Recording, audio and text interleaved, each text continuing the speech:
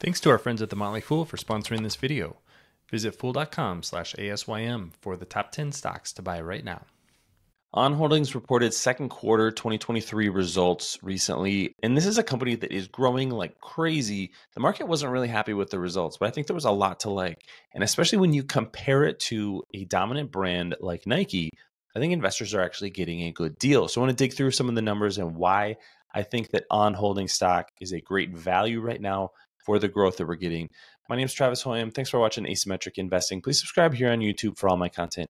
If you like this video, check out my newsletter, Asymmetric Investing. Got a link to that in the show notes. And I want to go to the earnings release and start there. Now, these numbers are in Swiss francs, and I'll talk about them as they're reported, but keep that in mind.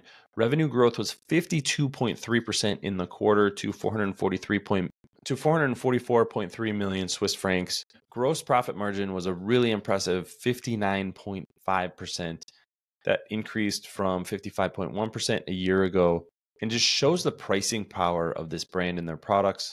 They also raised outlook to at least 1.76 billion Swiss francs for the current fiscal year, implying a growth rate of 44%. If we go back to earnings from a quarter ago, you can see right here that guidance was for at least 1.74 billion Swiss francs. So not a huge increase in guidance for the year, but nice to see them increasing revenue outlook as we get a little bit further into the year. One of the questions that investors really had was, how much was revenue growth going to slow in the second half of the year? That's when comparable results get a little bit more difficult.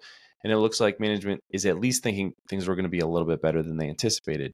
To go through some of the channel numbers, direct-to-consumer was up 55%, wholesale was up 51%, sales in Europe, Middle East, and Africa was up 29%, the Americas were up 58%, and Asia Pacific was up 90.2%. It's a little bit strange how they report this, but that's what the numbers are there. And here's one of the criticisms: cash and working capital. Net working capital was nearly 600 million Swiss francs. That was an increase of 30% from a year ago. So if we go down to some of the operating results and the cash flow results, you can see here that revenue was up really sharply, but SG&A expenses were also up significantly. There was also a loss from foreign exchange. So that's why you get a big drop in net income is actually as a result of that foreign exchange loss. So that's something that's going to ebb and flow over time. If we look down here, inventories were up pretty sharply, about a 40 million Swiss franc increase in inventories. This is one of the things that companies that are growing really significantly have to do. They have to increase the amount of product that they're producing and fill those channels so they can make their sales. But that pulls money out of the balance sheet. It's kind of counterintuitive that it can be actually really expensive to be a high growth company, but that's exactly what's happening at On Holdings right now.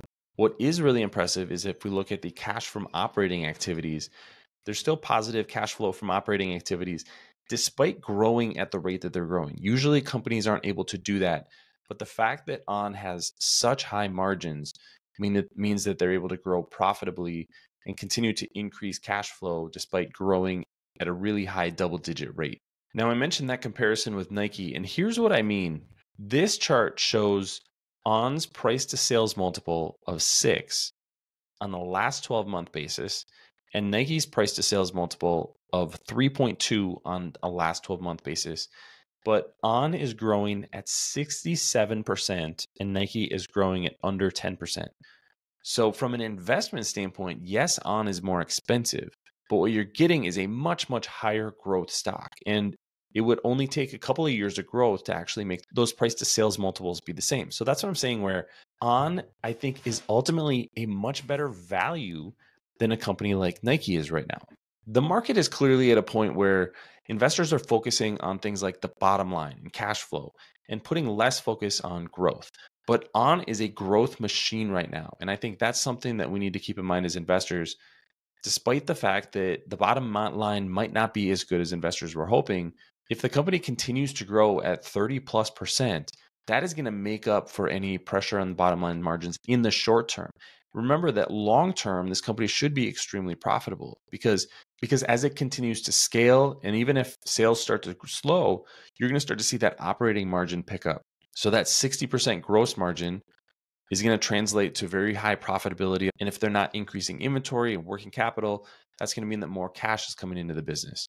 So I think On Holding is one of those companies where you need to take a long-term view. Think about where this company is going to be in 5 to 10 years, and are you paying an appropriate price for that right now? And I think the answer is yes, especially when compared to a big company like Nike. I love On's growth, its position, its branding, its ability to grow around the world.